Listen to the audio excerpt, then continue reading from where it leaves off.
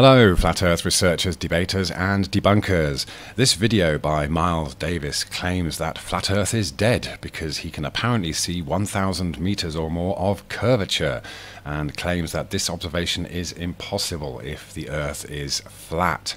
And it ends with a challenge to prove him wrong, which I'm going to do in this and show the deception involved. Whether that deception is deliberate or accidental, I don't know, but of course perspective is the main thing, the main issue here. So let's have a look at what's happened.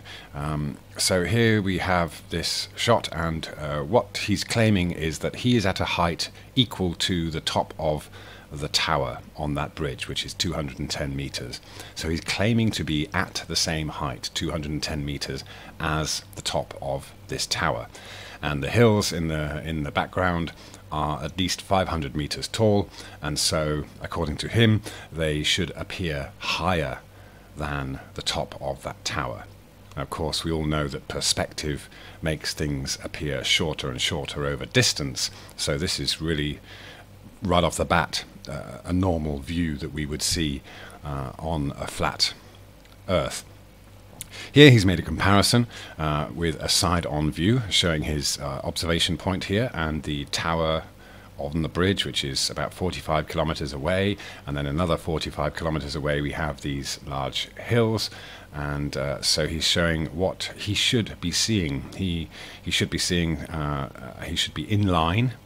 Okay, if the camera's eye level is in line with the top of this tower, we should see that the hills remain higher than the top of the tower from that particular perspective.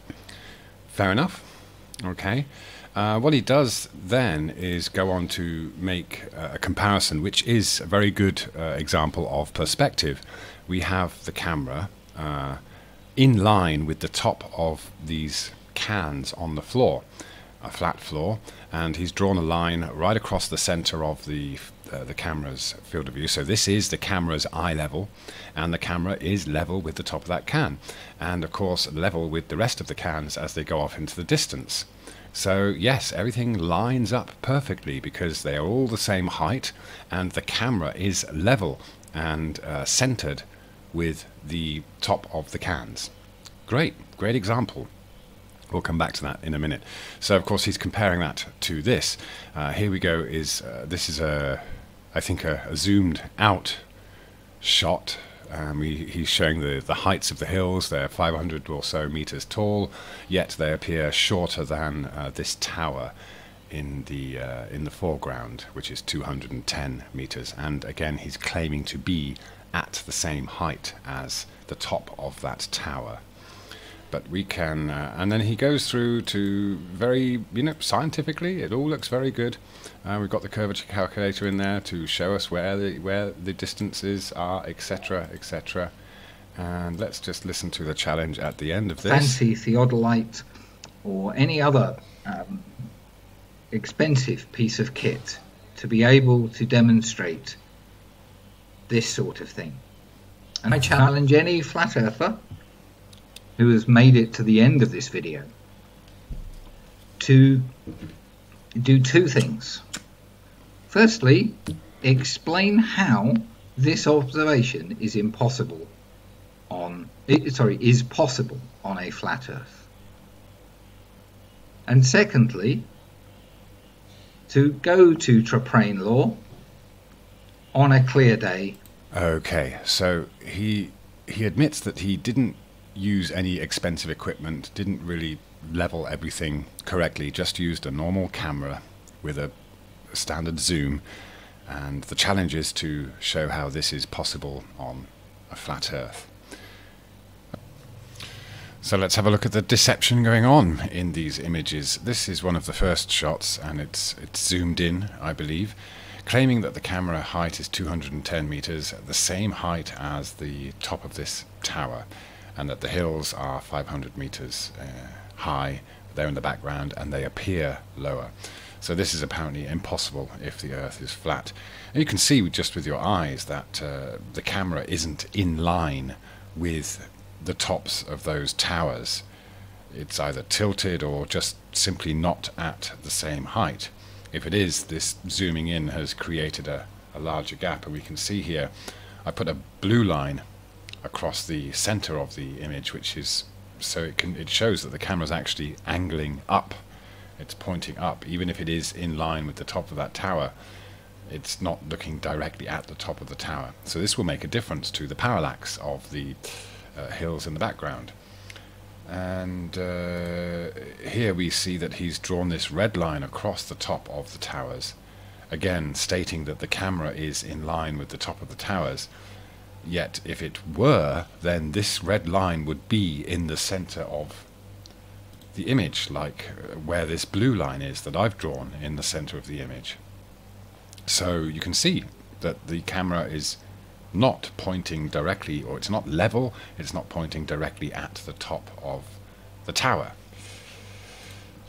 And then we have, this is great. This, as I said, this is a good example of perspective, with the camera's eye level right in the middle there, drawn with a red line by Miles, representing the camera's eye level, and he's placed it level, and of course then the tops of the other cans do line up with this one, because they are all at the same height, and the camera is level and looking along that line of sight. So this is a great example of how it does actually work.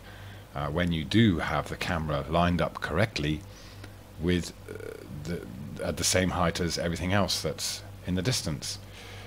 But of course what's not, or is being ignored here, is this effect of perspective which we have. You can see, okay, the floor doesn't really make much of a difference here. What's important is the eye level and the horizontal eye level of the camera, which makes everything below the eye level appear to rise up and everything above eye level appear to come down. So these cans could be the hills in the background of the photograph, and as you can see, even though they are the same height, there is a dramatic difference, and this drop over a very short distance, a few meters in this hallway indoors. Yeah, so we have this convergence. This is the horizon. This is the eye level of the camera.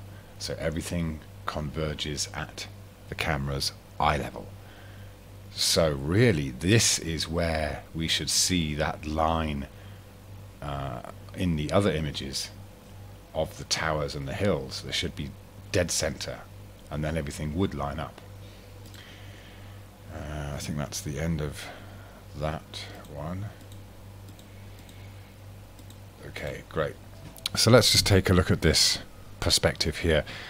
I did this a couple of years ago, pointing out the difference that we see in the height of the lighters, which are all the same height. And what I did here was, at the end of that row, I put a lighter, I raised it up so it's physically higher than the other lighters. And as we move along the row, we'll see, obviously, these horizontally, they all appear to be the same height, except the one at the end, which is higher. And when we line the camera up at the same height, the camera's eye level is at the same height as the lighters, then they are all in line, except for that one that is physically higher. It still appears physically higher because of our height, because of our eye level being at the same level as the lighters. But when we bring the eye level down below the tops of the lighters, we can see that the lighter at the end now appears to be shorter than the lighters in front of it, simply because we lowered our perspective, because our line of sight is not in line with the top of the lighters anymore. Yeah, so we can see that even though the lighter at the end is physically higher than the lighters in front of it, it still doesn't appear to be as high as the lighters in front of it when we look at it from this perspective. Okay, so this is the law of perspective at work, which Miles correctly showed with his cans, but didn't apply properly to the observations he made outdoors. So yeah, there we go, Miles. This is why you can see this on a flat Earth. You simply didn't line everything up with the claim that you were at the same level as the tower in front of you. And what's also interesting is For example, we have Wolfie, 6020, a prominent globe Earth defender who claims to be a pilot. Outstanding, Miles, great observation and beautifully analysed beyond any doubt. Well, if Wolfie's a pilot, he should be able to tell with his eyes that this shot is not looking directly at the tower. In fact, that's quite frightening that a pilot would not notice something like that. So, you know, with this frankly very inaccurate and deceptive observation and an outright claim that it's impossible if the Earth is flat, we have all these people jumping to praise Miles for his work, and with no constructive criticism whatsoever. Flat earthers are used to having constructive criticism offered by other flat earthers to try and arrive at a scientific result. This isn't a scientific result. It is the perpetuation of a belief and taking a stance that has in no way been proven and has been allegedly proven with deception. Okay, so whether the camera was at a height of 210 or not is disputable, but it's obvious that this tower is not in the center of the field of view, so something didn't go right there. And even though the hills are much taller than the tower in the foreground, they are about another 50 miles away, 50 kilometers away, I think. So, of course, they will appear much, much smaller and become part of the observer's horizon.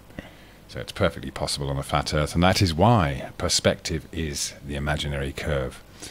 As usual, it's been ignored and translated into curvature, which doesn't exist. And, of course, one other thing to consider is the distance between these hills, this one on the left and on the right. I'm not sure of the distance, but Miles is claiming that what he's seeing in front of him is evidence of 300, or about 1,000 feet, 300 meters of curvature in front of him, over a distance of about 90 kilometers forwards. So I don't know the distance between this point and this point, but if it's more than 90 kilometers, then of course, given that logic that we're seeing curvature in front of us, you should also see curvature on the horizontal across a distance that is possibly greater than the distance we are that is looking forwards and claiming to be evidence of curvature. But of course, the Earth being so big, we shouldn't see curvature at such a short distance, should we? But again, we have to remember that everything is being compressed into this distant view. So the fact that we can see these peaks on the left and the right very far apart in the distance, again, tells us that we have perspective getting narrower and narrower in our field of view as we see across greater and greater distance. Okay, Miles, I think that's satisfactorily debunked and shown that it is perfectly possible on a flat Earth. All right, back to the drawing board, mate. Thank you very much.